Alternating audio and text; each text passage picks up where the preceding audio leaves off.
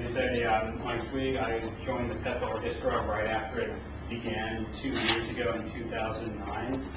So I've been there for most of the ride. So,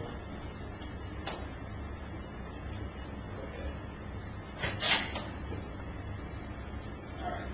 So Tesla Orchestra.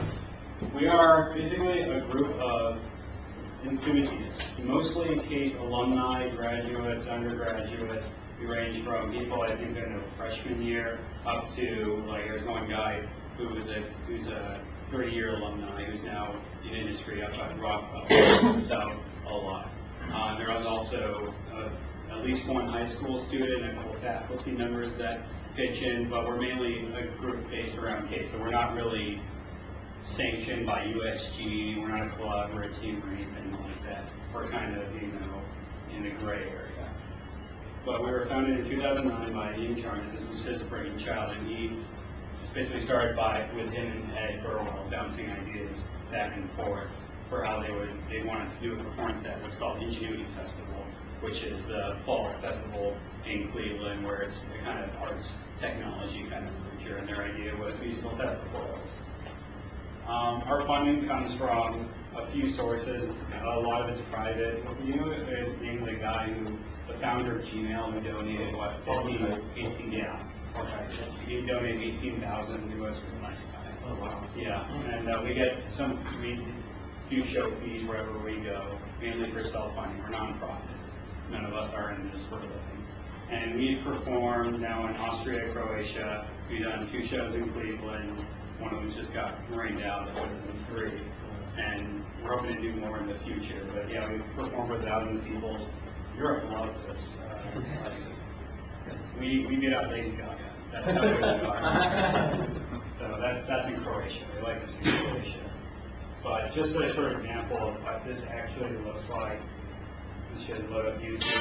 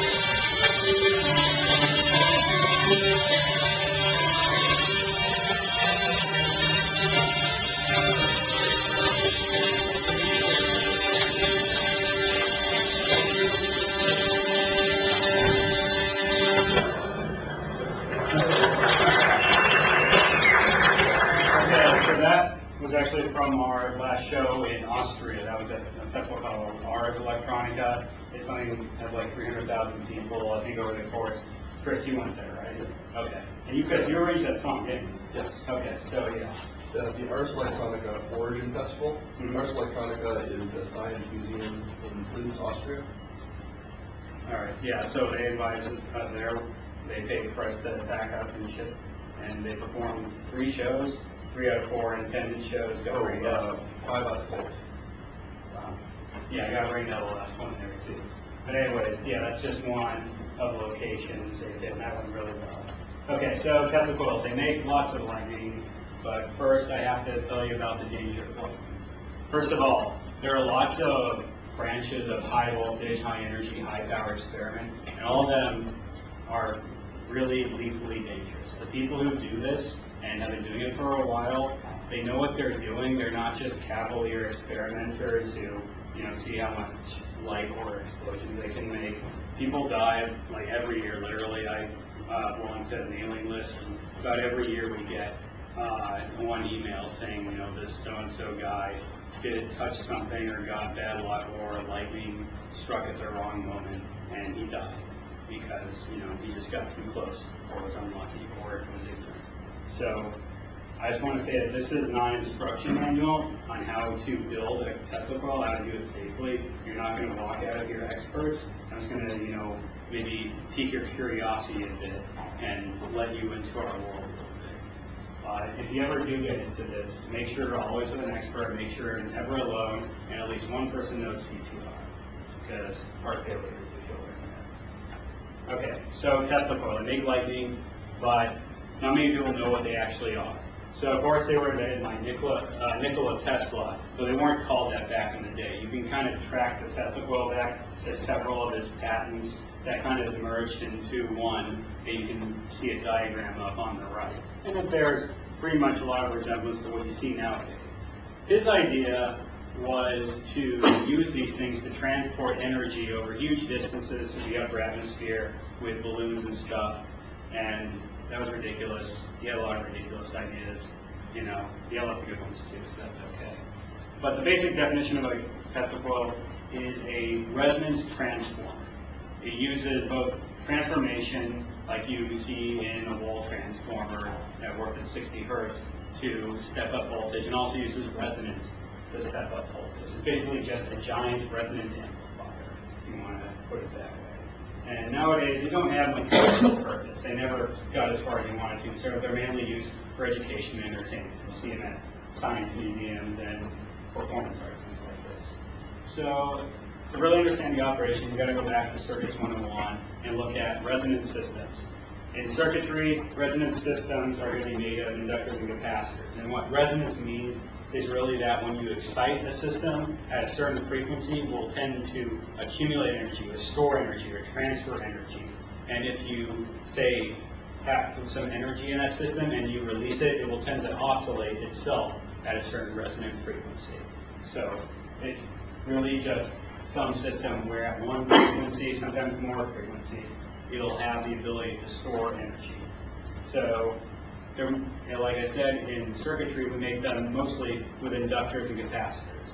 And they have the basic impedance for a capacitor and inductor is stated in complex algebra. I'm sure you'll remember that from Circuits 210 or whatever. So there are a couple ways we can build simple resonant circuits. One, we can drive an inductor and capacitor in parallel, and with this configuration, what we find is that at a resonance frequency given by SC, that's the resonant frequency, we'll have a very high impedance. Like you can see on the chart on the right, I don't know if that's visible or not. Damn, it doesn't show. But what you should be able to see is a very sharp peak in the middle. That's where the impedance of that entire tank circuit becomes pretty much infinite. Everywhere else, it starts to drop off towards zero. So this isn't very useful if you want to store that energy into something. If you drive with a voltage, it won't absorb any energy. So limited use. Series resonant is a lot more specific. You put them in series, and the opposite happens at the resonant frequency. The impedance approaches zero. And suddenly, if you drive with a voltage into an impedance that is effectively zero at its resonant frequency, you will start to store tremendous energy in that system. It will just absorb it until something burns. Another nice thing is at the midpoint, I label VO.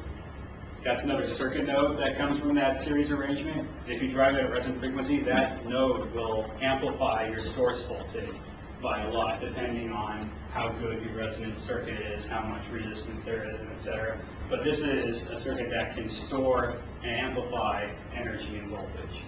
Okay? So the other thing we have to go to is a transformer. So everybody in Circuits 210 went to transformer. Well, you put in current, and it outputs current divided by the turns ratio, multiplies the primary voltage, and this is, fun, and you take a test on it, blah, blah, but no transformer actually works that way. But you have to start with this. So you have the turns ratio, that was defined by the secondary divided by the primary turns, call it N. And it still does what they told you in Circuits 210. It divides the primary current, actually made a mistake in this equation, that's just defining it. It'll step up the primary voltage if the turns ratio is high, and it'll step down the current of the turns ratios. So it's basically like you knew it all along. Another thing it does is it acts as what's called an impedance transformer. If you look into the primary transformer, you will actually see whatever load is on the secondary side, and that'll be transformed by a factor of n squared. So if you have a transformer that has a 1 to 10 turns ratio, and you put a 100 ohm resistor on the secondary, and you say measure impedance on the primary, you'll see 1 ohm. It'll actually appear as a 1 ohm resistor. It isn't a 1 ohm resistor, but it does an impedance transformation. That's very useful when we're trying to build resonant circuits. So the first thing we add onto this really idealized transformer model is magnetizing inductance. So in an ideal transformer, you don't actually produce any magnetic field in the windings, but in a real transformer you do. You have some finite inductance that draws current, and you call that magnetizing inductance because it actually causes a magnetic field between the windings. And that'll it'll absorb current even if there's no load on the secondary. You drive with a voltage, you'll see the LM, the magnetizing inductance, as a load. So there's that. That's simple. The more complicated thing is leakage inductance. So when you have windings that are not perfectly coupled to each other, some of the flux from one winding doesn't all go into the secondary, some of it leaks out. That's called leakage flux, and it gives rise to leakage inductance. It's part of the flux you're generating on one winding, not making it to the other, and it manifests itself as just kind of a series inductance on both the primary and secondary. It's leakage on both sides. And we characterize this leakage and the coupling with a coupling coefficient called K, and it's between 0 and 1, 0 meaning no flux is couplable between the windings, 1 meaning you have perfect coupling between them, and therefore there's no leakage inductance.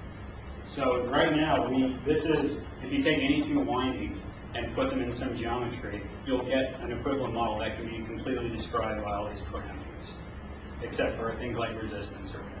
And we're also working only with air core transformers, so no non-linearities with iron or whatever. Okay, so if we add on capacitors to that loosely coupled transformer, you'll end up with a double resonance system. That's what people call it. So if we go back, you see that you have an ideal transformer in the middle with some magnetizing inductance, and then you have some uncoupled inductance. And what we're going to do is add capacitance here to resonate with the primary leakage, and capacitance here to resonate with the secondary leakage. We're going to have two resonant circuits that are coupled to each other. And something kind of weird happens. You kind of expect that if those two resonant circuits have the same resonant frequency and you couple them together, you get a big super resonant peak, it'd be great. You would drive it and it would just amplify more and more. But when you couple things together, something weird happens, and you get what's called a peak split. And you can see it in the bottom figure. Again, it's red. I apologize. That what we actually see is kind of, this is if you drive the input with a voltage, and then the second, it's a little bit better. If you drive the primary resonant circuit with a voltage, and if you look at the output secondary voltage, you'll see that this is where the original resonant frequency was of each circuit before being coupled, but you actually end up with this peak shape. And the splitting between those peaks is directly related to your coupling coefficient. The more you couple together, the farther those peaks split apart.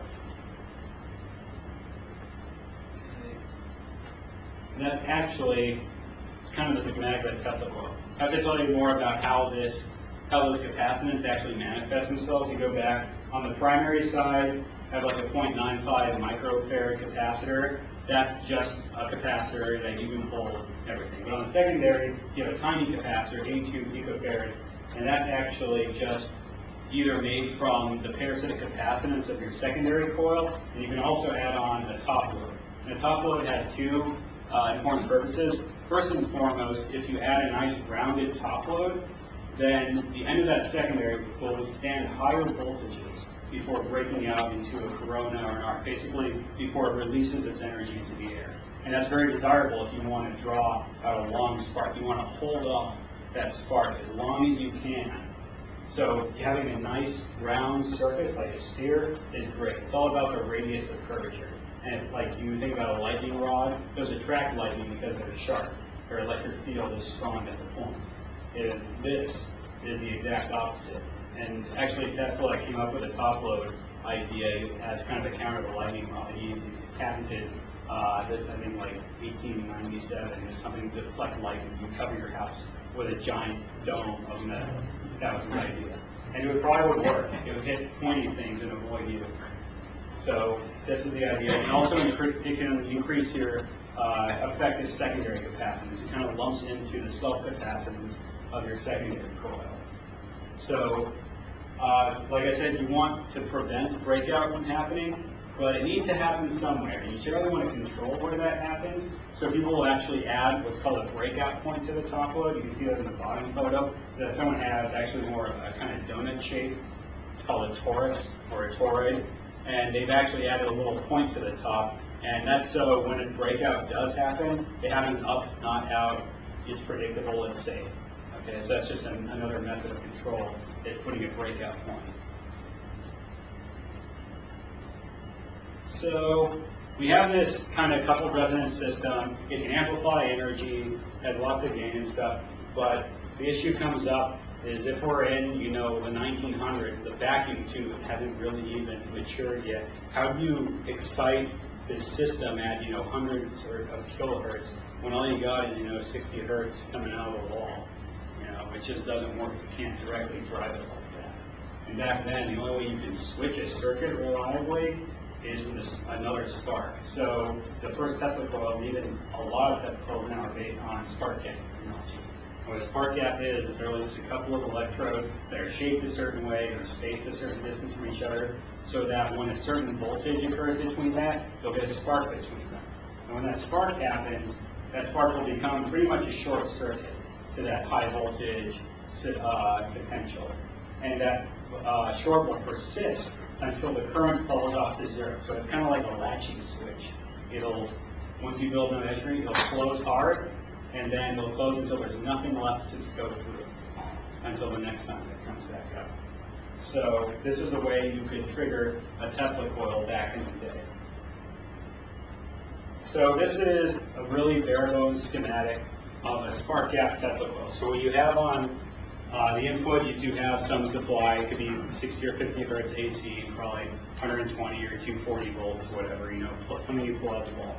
Then you need to get at least enough voltage to fire a spark gap. It takes like, a few thousand volts to break down air. So what you do is you put it through a 60 hertz step-up transformer like you'd find in a neon sign. Those are really popular with amateurs. Get a neon sign and ink out the transformer, and that's actually the hardest piece to get of a Tesla coil. So that will step it up to say, 5,000 volts RMS on the secondary. Still at 60 hertz though. You can't resonate the coil with that. But what you do is you put your primary capacitor on the other side of a spark gap. So what happens when the 60 hertz signal starts to come up on the secondary of that transformer is that capacitor will start to charge. Up to, it'll get close to 5,000 volts or something. And that voltage will be seen across a spark gap. So that spark gap is getting ready to trigger, and there's energy stored in that primary capacitor. And right now, I got these pictures from someone else who runs this side. This inductor popped up in the middle. It's his mistake, I think. But this inductor is important so that when this fires for a very short period of time, you're not just shorting out the AC line and, tripping fuses and blowing stuff up. This basically is like a low-pass filter. That's it, along with a line filter before the transformer. So right now, energy is accumulating in the primary capacitor, and we're building up voltage on our spark gap. So at some point, the spark gap should fire, and at that point, we've created a short circuit here and a closed loop for current to flow. So we went from just having energy in the capacitor, but now we have a path that's just with this resonant circuit, so it will start to oscillate at its own natural frequency.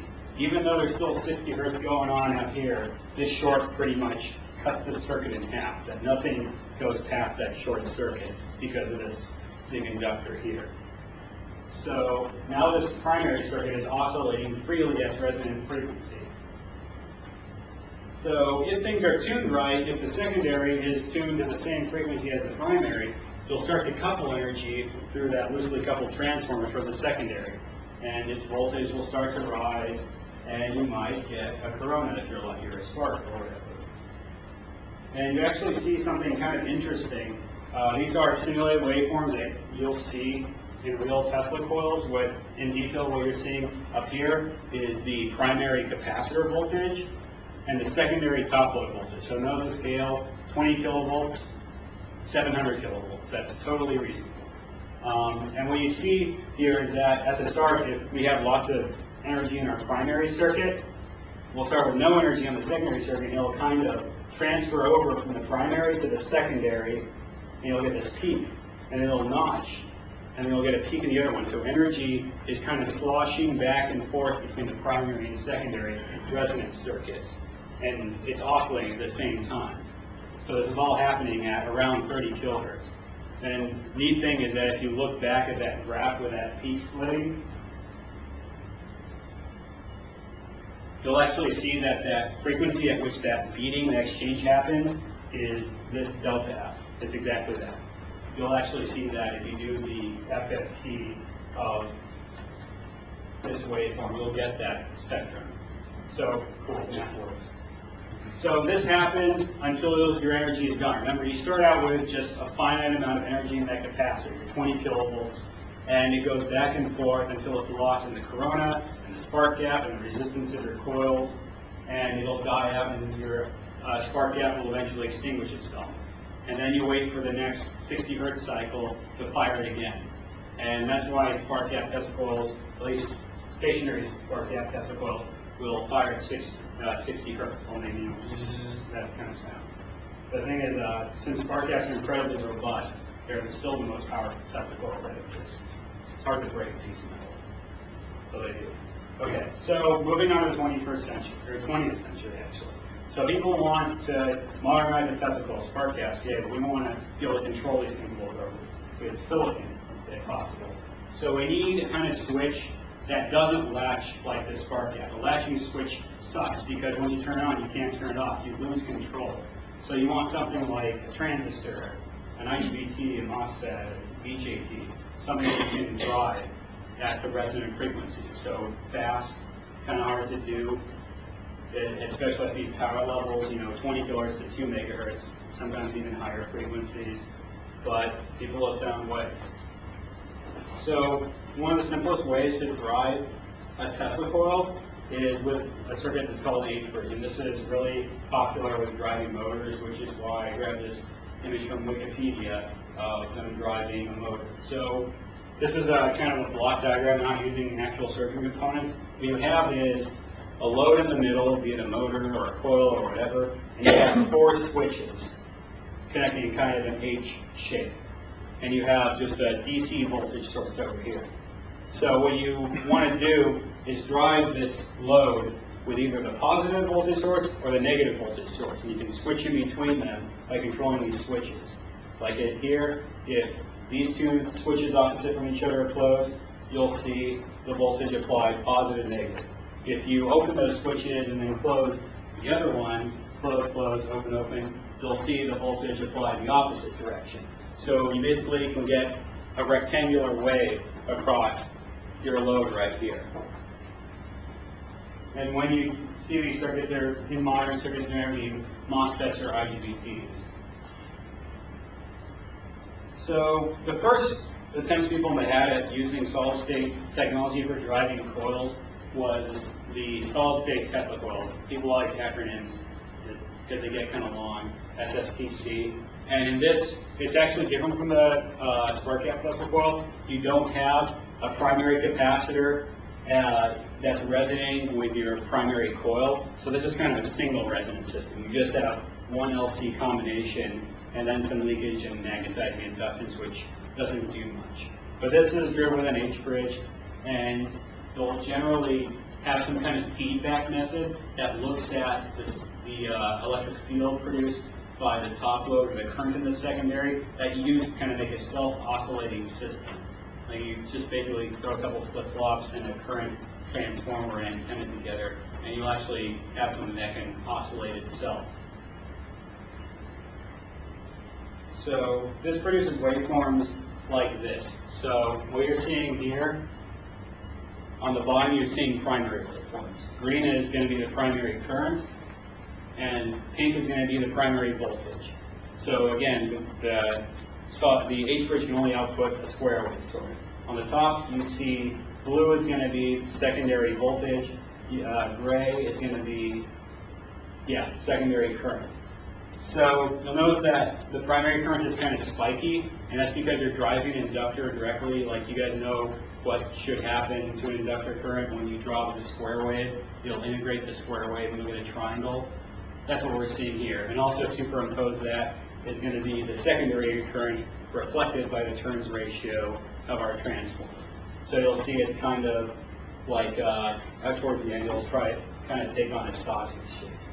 So this is okay. It'll just drive it until the output amplitude reaches steady state, which is just defined by, if you draw a spark, it'll kind of level off, or if you have lots of resistance, it'll level off. But this circuit can drive forever, and it'll just keep building up energy until it goes into steady state. This is called continuous mode or continuous wave operation.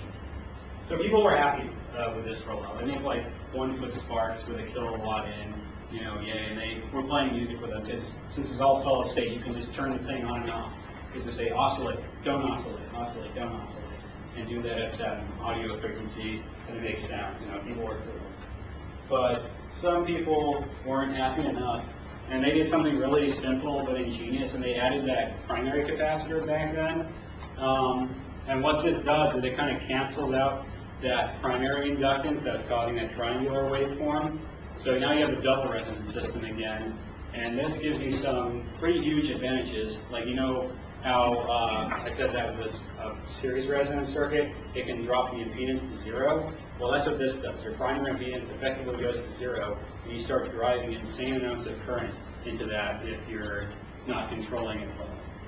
So this is kind of giving you as an impedance matching or canceling, but it's kind of more fun than that. This is the kind of waveform you get. It looks a lot like what you see in SparkTalks Tesla coil. We have on the bottom the primary current is green, voltage is in teal or gray.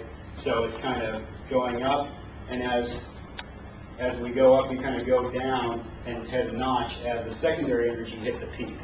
So we still have this kind of back and forth kind of motion. This is what a lot of people call burst mode operation, where you kind of deliver energy back and forth in transient events. And one key difference that's really, really nice about this type of drive is that if you notice here, the primary waveforms, you see 0 current at the same time as 0 volts. You can't see the numbers, but this is 0 on both axes. And when you have that 0 current switching, it's so much easier on your switching devices, as opposed to if you go back here and you see that during the edges of the H-bridge where it's transitioning, you got, 25 amps or whatever, negative 20 amps. That puts a lot of stress on your MOSFETs or IGBTs to switch, a few hundred volts while they're conducting 100 amps or so. Heats them up. But that's not a problem with the dual resonant coil as long as you tune it correctly. This has to kind of be tweaked around to get this kind of behavior. But it allows you to basically get a factor of 10 out in power more, because you've lowered the impedance of your primary circuit, and you've also increased its efficiency by this 0 current switching behavior. So this is great. Just so you know, you can observe these waveforms in real life. This is a simulation. This is taking parameters from this coil. This is one of our coils run at medium power. Hard to see. Green is primary current, yellow is secondary current, and you can see pretty much the exact same shape. It's a little scale, the time axis and the voltage or whatever are a little different, but you see the primary current peaking and the secondary current peaking at the same time. And when we do this, we only run it for one of these cycles. If we kept running the H-bridge, we would see that the primary current would come like this, and it would peak again, and we could get, continuous peaks on the secondary, primary, more energy transfer. We would generally limit it to one very high energy peak, and then shut it off. And that's why it's easy to make music, because this guy, in a very short amount of time, can go up to ridiculously high voltage. I think I simulated this with like something like a 50 volt DC bus, whereas you normally use like 500 volts. So you get, almost 200 kilovolts on the top load. And this is just kind of turning the self-oscillating system on and off at 300 hertz. So this is the top load voltage you get. And the thing is, anything that expands air, anything that creates sound waves, if you can control its repetition rate, you'll make music. Like it happens with motors, it happens in your car, in your washing machine, anything that has periodic behavior and, stuff up will make music. And arcs are no different. They heat the air, it expands violently. Doesn't sound like a bell, but you can definitely make tones out of it just by repeating this burst of energy. So this is fundamentally different from, again, the normal solid-state Tesla coil where you kind of continuously drive it, reach steady state. Here you're kind of doing discrete packets of energy back and forth from the primary to the secondary. And in that brief moment, hundreds of microseconds, you get one loud bang. So enough about the theory, enough about the diagrams. We'll talk about power coils a bit. So power coils, as far as we know, they're the largest, most powerful twin solid-state Tesla coils in the world. As far as I know, no one's tried. I've looked. I've not seen anyone who can threaten that claim. Yeah. I'm on the watch. They better watch out. So they stand. I actually kind of BS is number 14 feet. I forget when we changed the top loads, it got a little bit shorter. They're on that order. Yeah. Maybe So 15 now. you can see Ian standing there in his costume for scale. Maybe a little taller. Yeah, 14 feet sounds right. And they produce arcs around 13 feet long normally, though we've seen, like, it's hard to measure the freak strikes that will reach out and hit the bottom of the other coil, which, eyeball around 15 or 16 feet, but pretty respectable. They draw 12 kilowatts each right now. That's actually the limit we put on them for safety purposes. You're trying to optimize things to take power, but more about that a little later. So to the actual pieces and parts of this thing. Start with the secondary, one of my favorite parts of the coil. So this is really beautifully done by a guy named John Corsini. He's actually a homeschooled high school student who's been doing this, I think, longer than any of the people in the team, except maybe Ed. Like, he's been doing the high energy, high voltage stuff since he was like 14 or 15. And he did this secondary coil. It's 12-inch diameter PVC. It's about 6 feet long. We had scrubbed it down, cleaned it off really thoroughly, and wound it with about 1.4 miles of wire. It's about 21 pounds. It doesn't look like much, but it was a lot of wire. It took a long time. And then we coat the whole thing in epoxy to prevent arcs from racing up and down it. When this thing gets voltage on, there will be huge voltage screens running along the coil, and if it's not clean, it's not nice insulating material, we'll get what's called racing arcs up and down the secondary, and that's not good. So this thing's really good. It's held up wonderfully. Primary coil, so we used a flat pancake kind of shape, kind of conventional. So this is made from 7/8 inch outer diameter, 3/4 inch inner diameter tubing that you can buy from Home Depot for your refrigerator. Works fine. That's what everyone pretty much uses.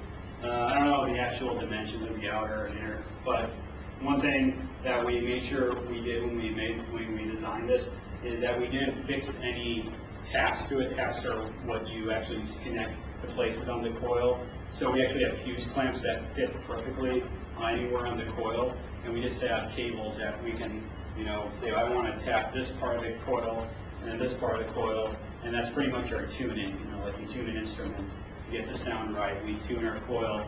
We say, oh, I want to adjust the coupling this way or adjust the linkage inductance this way. That's pretty much what we're doing. So you see just the coil here, but it connects to the rest of the system via some cables you'll see a little bit. And also we can change the height with some plastic standoffs. You couldn't find a picture, but that allows us to change the coupling between the coils by lowering or raising. So top load, we start out with a spherical top load. And some features of them are nice. They have the best capacitance to volume ratio. things like that. But the thing about them is you kind of want to project the sparks outward, and spheres distribute their charge uniformly along their surface. And if you put them above an earth, then it's all going to accumulate on the bottom, nearest to, the earth potential where all the charge wants to go. And this will cause this crap right here. It'll just go down towards the primary, which is what you don't want, because the primary is where all the sensitive, expensive stuff is. You want to project outwards. So they gave long arcs, but it was hard to control. It's kind of hazardous. So at some point we switched over to toroidal top loads, and toroids are nice. They're kind of just a donut shape, because if you flatten them out, that means that the charge which wants to get far from the other charge will crowd towards the outer rim of the toroid.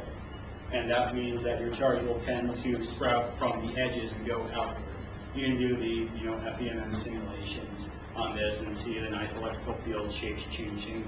It works out pretty well. So you can see in this photo, we're getting the arcs going outward, which is what we want.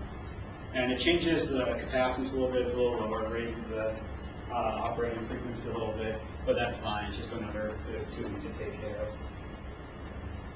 Primary capacitor, last of the big components. We start out with this guy on the left. It's a big polypropylene tank capacitor made for pulsing energy. You can make lots of cool things out of like cam pressures and stuff. Not really great for Tesla coils. Isn't that the RMS current ratings?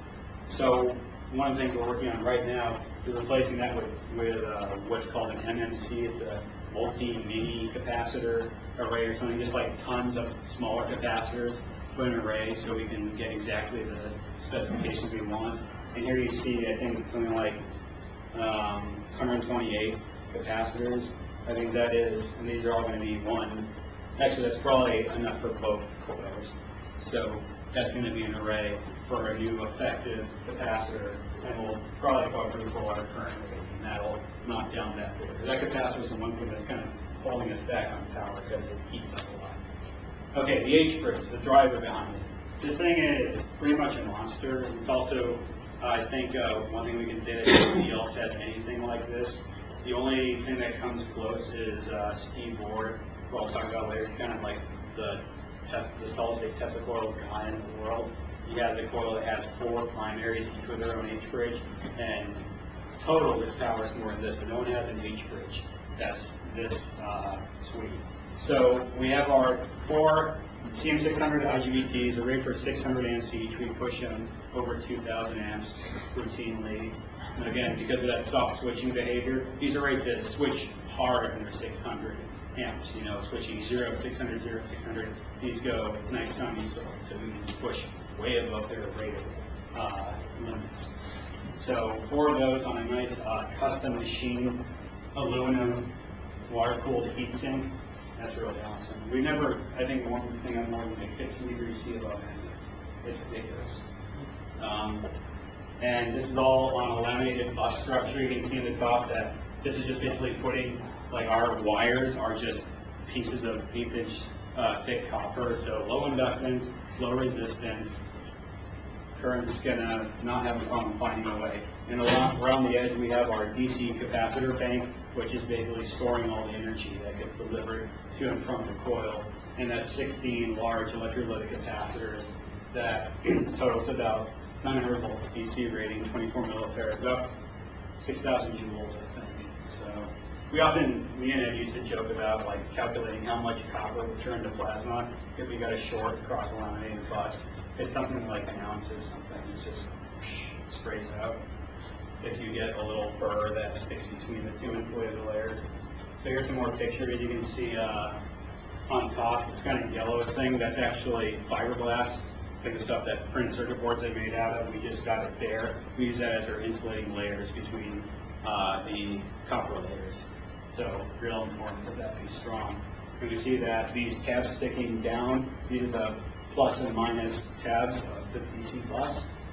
And these right here are the actual outputs of the H-bridge, which connect to the primary. And this, I think, is around when we were trying to get our first light, actually first getting sparks out of it. You see that we have on this kind of cart some control electronics, We have, this is the radiator, pump, and reservoir for the water cooling. It's totally going to be enclosed, as you'll see in a sec. So next stage is to get this all in a really awesome custom weld. This frame was welded, right? They have everything in there. Yeah, we got welded by some awesome guys.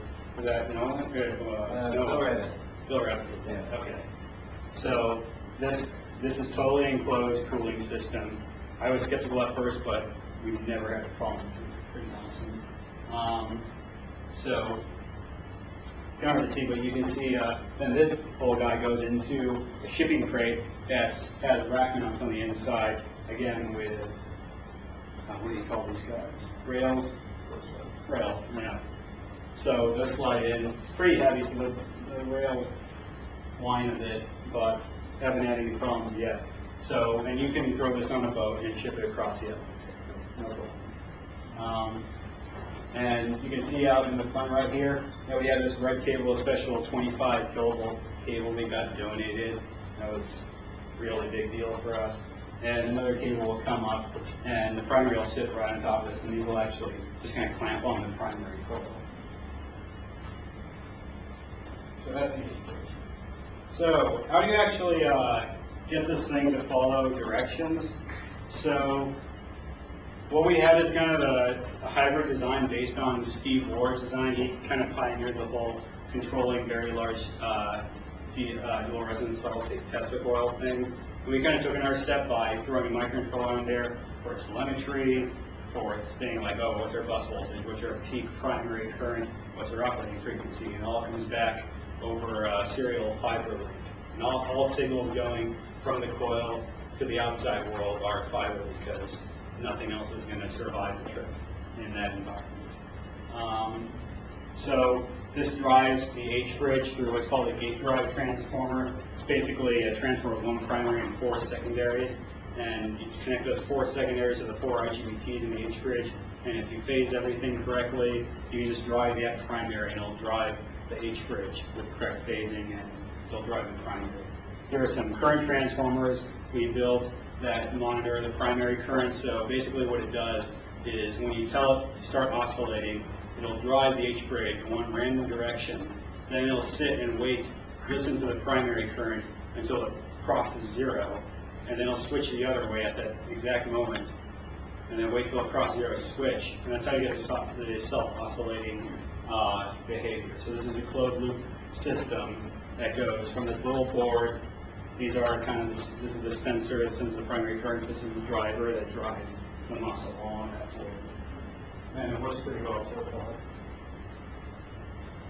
And on the user side of things, that board was going to be buried inside the H-bridge with the coil. On the user side, we need to get the information from the telemetry, all the information about temperature and voltage and things like that. So we have a board that just basically converts USB serial to fiber UART. And that communicates with the microcontroller. And we have another board whose purpose is to hook up. Is there a USB to MIDI converter which plugs into that? Yeah. It looks like just a cable. Right. Plug that shit. Yeah, I think like it's some little thing that just converts USB into MIDI, and then we have a microcontroller in there that takes the MIDI and gives the PWM signals to turn the coil on and off at the desired repetition rate. There's also an e-stop. Since this is sending the actual signals of the coils, telling them to fire or not fire, this has an e-stop, which is real important. We have e-stops on most pieces of equipment.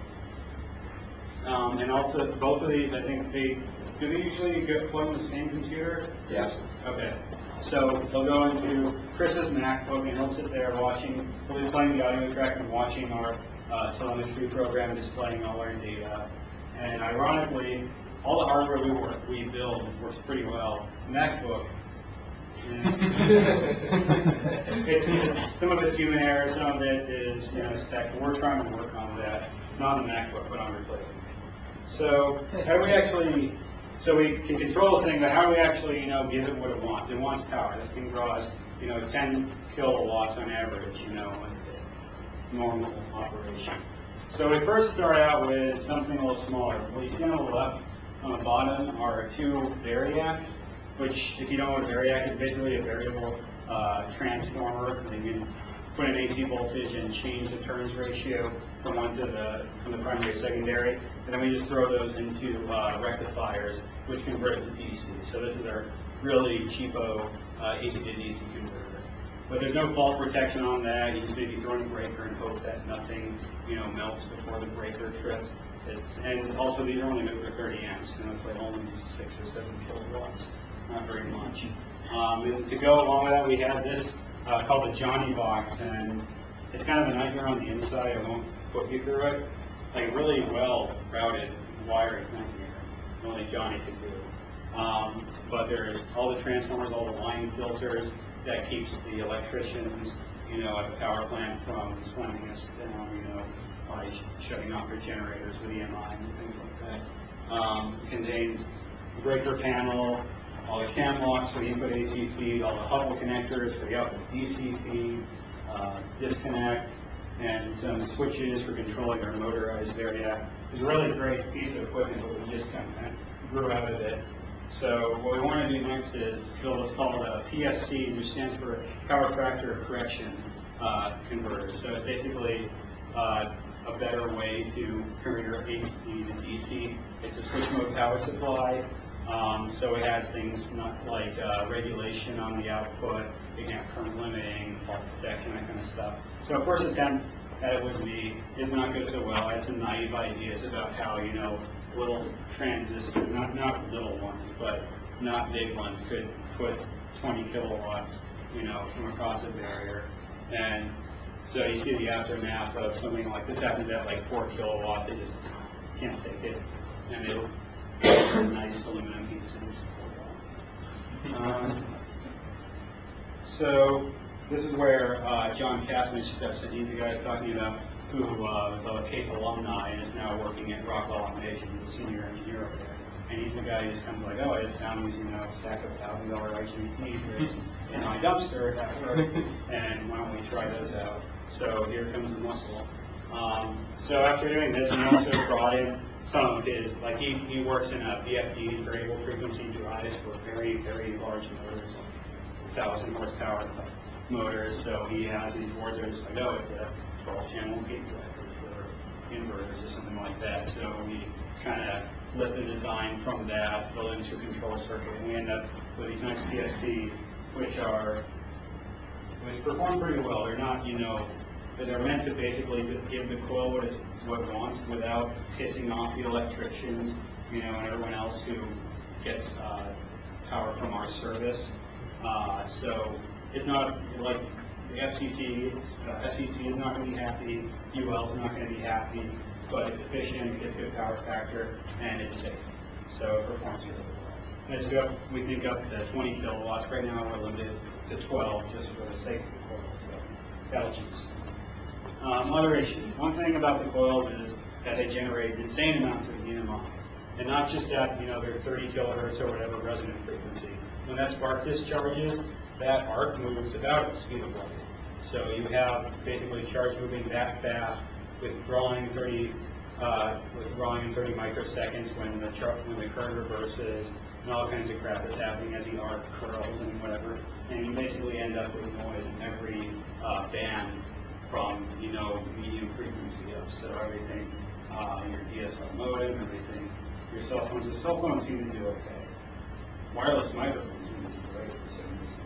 Bluetooth does okay, but all the electronics have to get in shields or behind shields. Like here we see Chris's computer sitting behind a screen we built. So this is kind of a folding tabletop screen. There's aluminum mesh all around the outside of that and windows in the front. So you put your laptop in there and it has pretty much, if the test board in front of you, all the electric field lines are going to terminate on that shield instead of on your capacitive touchpad, which loves. And all cables that are going here or there, you put ferrite chokes on them to prevent common mode currents from jamming with things. You put, it's just a matter of like, you put a little ferrite here, you put a little copper here to keep things quiet. There are things that I really don't like the Tesla coil we have to figure out. One is the MacBook, like don't plug in don't plug into the wall to charge your battery while the Tesla coil is going, because then you create a ground loop and you burn out your power management circuit for this. Kind of apprehending though, just got the warranty just in time. Yes. I didn't ask the question. As a result of Tesla, my entire computer has been replaced twice with new pieces. That's why we have insurance. With the exception of the optical drive. And there are other things like when we performed at the Sonic Temple, we had lots of problems with their, nice fancy digital amplifiers. We plug it in and they just can't deal with it. You guys are chops in now. So we have to use things like audio isolation.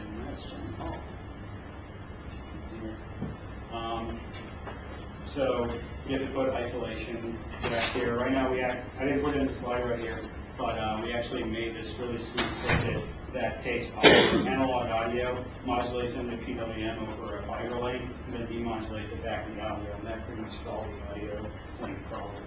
Also smart lighting, which is basically LEDs controlled over ridiculous digital interfaces. They don't want to do it. So I think it's a matter of who wires them on.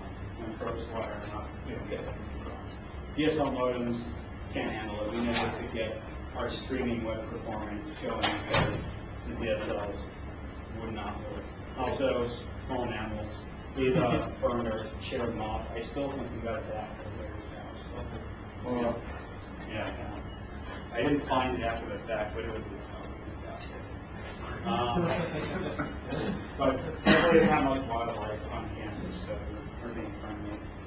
But yeah, lots of crap to deal with. That's the flow. So other fun things. So we got Ian sitting in the Faraday suit. It's all aluminum chain. It's stainless steel. Really?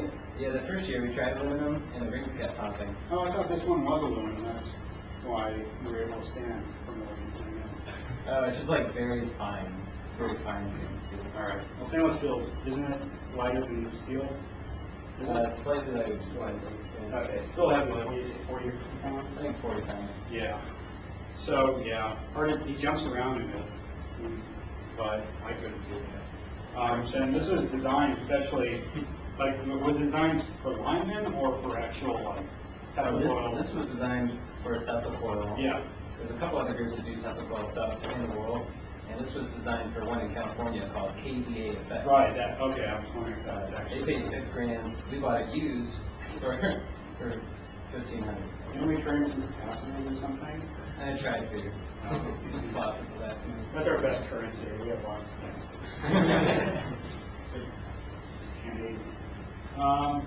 So he also wears a layer. I remember you were having problems with still getting racing arcs, I think, down your skin.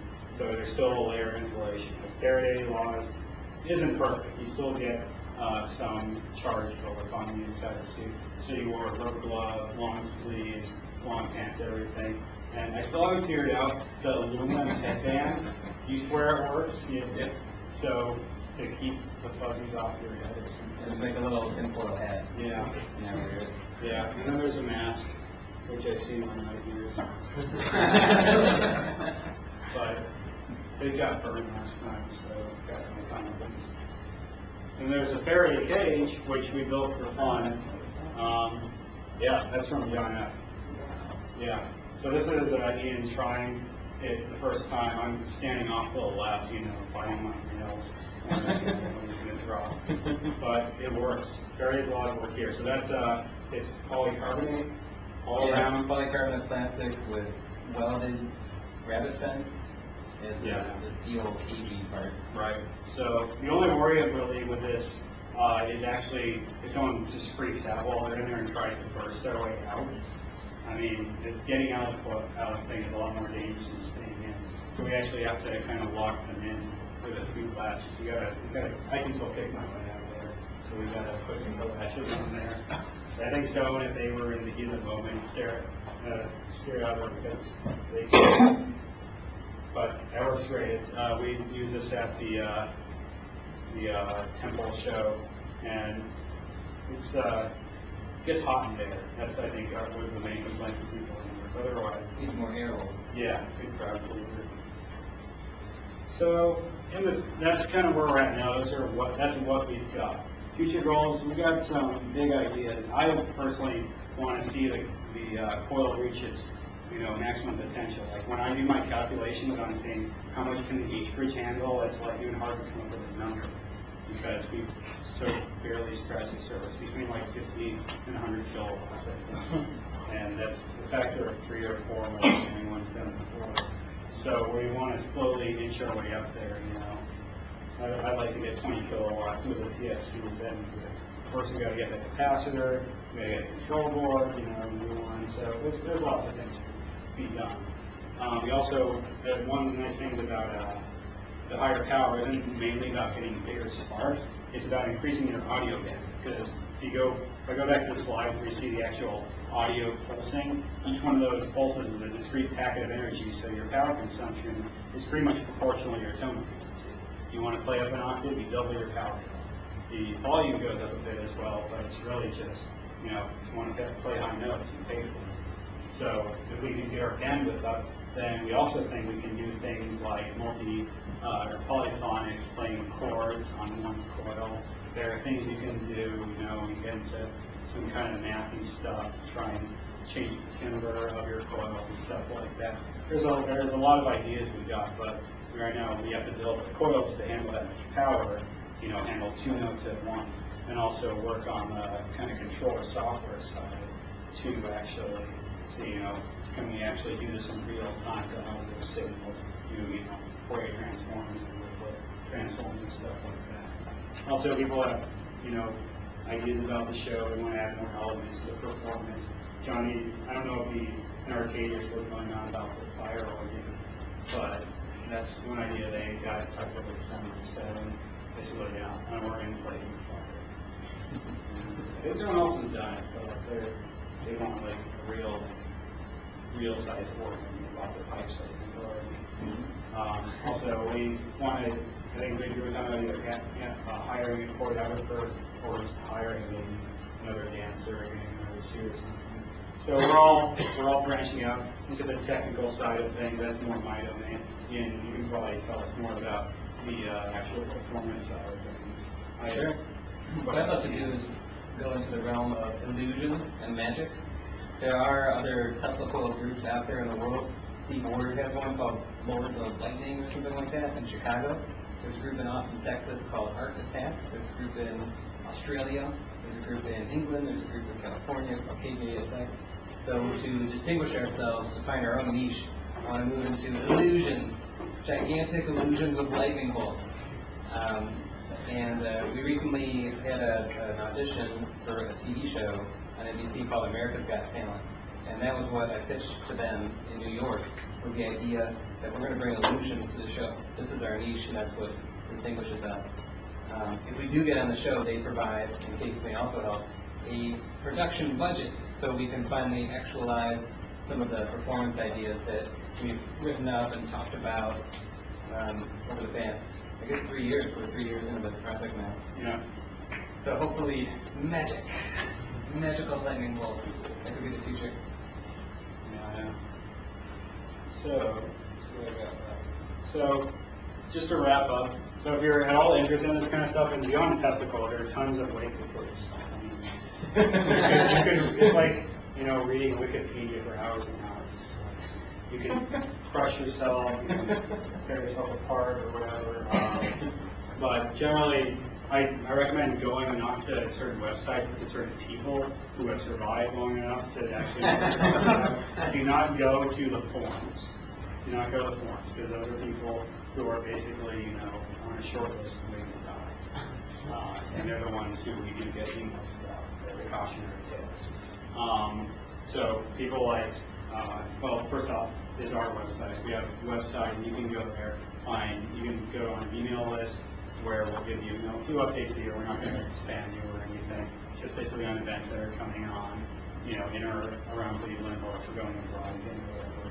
And if you want to actually join up with the group, we're all looking for talented engineers, you can get in contact with Ian. And we give him the email. So you can write my email on the board. Yeah. Is it ICC? Well, we'll forward it out, I think. Can we do that? Yeah, we can do that. Right. So just in case people want to comment. And it's, apart from, we have a YouTube channel. I think we have, Twitter and Facebook. And if you want to actually look at what other people are doing, three big names in this. I mentioned Steve Ward a couple of times. He kind of developed dual resonance solid state Tesla coil, popularized it. Right now he's kind of retreated to his lab doing other crazy stuff, kind of Tesla coils, and also general high voltage, high energy stuff, like crushing quarters, things like that. Very cool stuff. Richie Burnett does more with a very large spark, Tesla coils. Like those are the ones that shoot out 26-foot arcs, and you have to operate in the middle of the field, otherwise the police will come or something. And there's Antonio Carlos de Coros, and he's a Spanish electrical engineering professor who basically does his research on Tesla coils. And he has done all of them, and it is you take a transformer and two capacitors, and he'll write 6 pages of equations to define all the possible modes a Tesla coil can occupy and which ones are optimal. If you want to punish yourself, go there. One warning though, all these sites look like they're written in like 1995. They're not good weapons. So you gotta be good, the crappy ones and stuff. And that's all I got. Unless you want Just one final comment. If anybody is interested in joining the Tesla Orchestra, there's an open membership. Right now, I think almost all the spots are filled by K students. Sometimes they're CA students or alumni or staff. I'm a staff member here now, running the Think Box. But give me an email. My email is icc@case.edu. Hopefully Patrick or Ed or somebody can send it out to Leslie. Yeah, we can send that out. And just send me a note and tell me you're interested, a little bit about yourself. We'll schedule trials. What you're interested in. No, but we're a fun group. We have a lot of fun, and we get to go on trips to Europe and maybe Asia this winter. We'll see what happens. That's all. All right, thanks for that comment. Quick question. It seems like from the presentation you need to just use MIDI files to trigger the coil. Right. Do So you ever use the MIDI device to perform it live, perform software? the device. Like a MIDI controller, like a keyboard or something. Right. So Actually play the song. So the coils are just triggered by an on-off signal, which is derived from the MIDI. Is just commands, but we can play MIDI over the audio tracks. So I think we did that at first when we were starting out. Right. Tracks over on the back. Yeah, the first year we used the keyboard, and we had a live musician. Oh yeah, MIDI like That's what I Oh mean. yeah. We'll have that capability all over for it's easy. I have the previous road Yeah. soundboard. Just pass it around. So I was looking for some more burnt out IGBTs, So there's MIDI in and fiber out. And don't change that jumper. Yeah. But there's a lot of custom circuit design that goes in here, a lot of analog and digital. Like one of the new soundboard has an FPGA, an ARM processor. It's kind of ridiculous. Dave Morgan ever finished with it. He finished building it, and he didn't test any of it before he finished building it. He hasn't powered it up. Yeah, he has with me. He has? Yeah. Oh, wow. First thing he did was get the voltage regulators on there, check his buses, I didn't tell me made sure that. he could program it, then he finished populating it. There's only one short, and he's never in. So yeah, if you're into electronic, or into the power side of things, I'm more into the power side of things, though. I spend my time on the control because that's kind of where my skill set actually is. What kind of audio waveform do you get out? Because it sounds like square waves, basically. So for a while, we've neglected putting off doing, the rigorous math, but I'm pretty sure in the time domain, what we get out is something so I want to include this in the presentation, but I know I have time. This is a really good way to kind of explain why the Tesla coil sounds the way it does, sounds like crap kind of, like you expect a stereotypical electronic thing to sound. And that's because, like I said, it delivers energy in sharp packets. So what you have is this secondary voltage that goes like this, and your power is basically this squared. So you get kind of, like if this is 0, and this kind of averages out to that. And then a spark happens here, and your actual heat in the air goes like that. That's like your audio waveform looks like that. At a time, it's going to be something like that. It's basically the equivalent of a Class C amplifier in analog, where you're biased in a completely off region, and when you want to drive a signal, you turn it on hard. So that gives very efficient operation because you're only driving it when you actually want to make sound, but it has tons of distortion in it because you clip the waveform and everything, and it's just hard to make music. We can't really alter this waveform. You can't control the spark. It does what it wants. But there are other types of Tesla coils where you can finely modulate them. You might have seen them. People call them plasma speakers or plasma tweeters, where you actually, if you go back to the original solid state Tesla coil, so I said these operate in continuous wave mode. So if you just drive one of these continuously and modulate its power supply, what you can do is say, like, if you modulate its DC power supply like this, you'll get kind of a output power that kind of tracks that. And you'll get the envelope of that will be a nice sine wave. And you can actually make pretty high fidelity audio. Like audiophiles seem to have a fetish for that, massless speaker or something. But well, they pay money for them, so why not make them? But anyways, like, this is nice, very low distortion. The thing is, now you're driving the coil all the time. You have to bias your coil into an on state. This is like the Class A amplifier, which even when you're not playing anything, sits there and gets, ridiculously hot. Whatever go with amplifiers, that's how they are. So this has the high audio fidelity, but it's horribly inefficient, like by a factor of 100. Getting sound out of that is, pretty much real. I actually have some recordings. Oh yeah, he did take this. So, is this an FFT? Yeah, that's FFT. Okay, so that's a tone. Can you see it? And the fundamental, the coils playing is not the strongest there. Right. That's one thing to note. Right. That's why our bass notes sound really crappy half the time. So what is it supposed to be? Is it There are 98 is it 440? No, Or is it I'm 100? not sure. You have to listen to it first. Oh yeah. Well, we have to. Oh, this is a MATLAB, isn't it? No. It's not. You want that? I can do that. Yeah, so this is all the analysis that should go into this if we want to, kind of break barriers and make actual music, as much as we can with the coil. There's no way you're going to get high fidelity audio, but you can maybe change the timbre, make it sound like you can maybe sound like two different instruments, maybe a mellotron on one side and a synth on the other, or This is what it sounds like. there's no horrible. That's Okay, so that's It's 100. Yeah. it's 100 hertz. So in the time domain, it looks like it looks like this. Alright, Really nasty lag. So messy. Yeah, that is almost noise.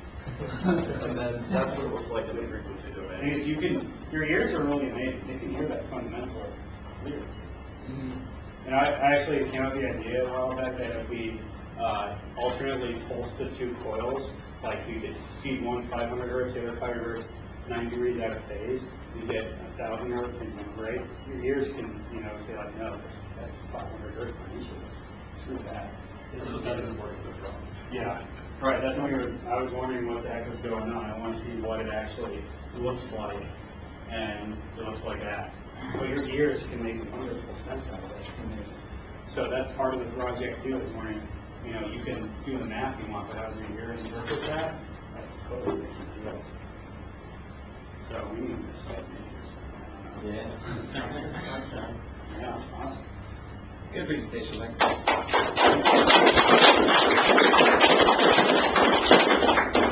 right, I'll stick around if anyone has any more questions, otherwise, let's do it.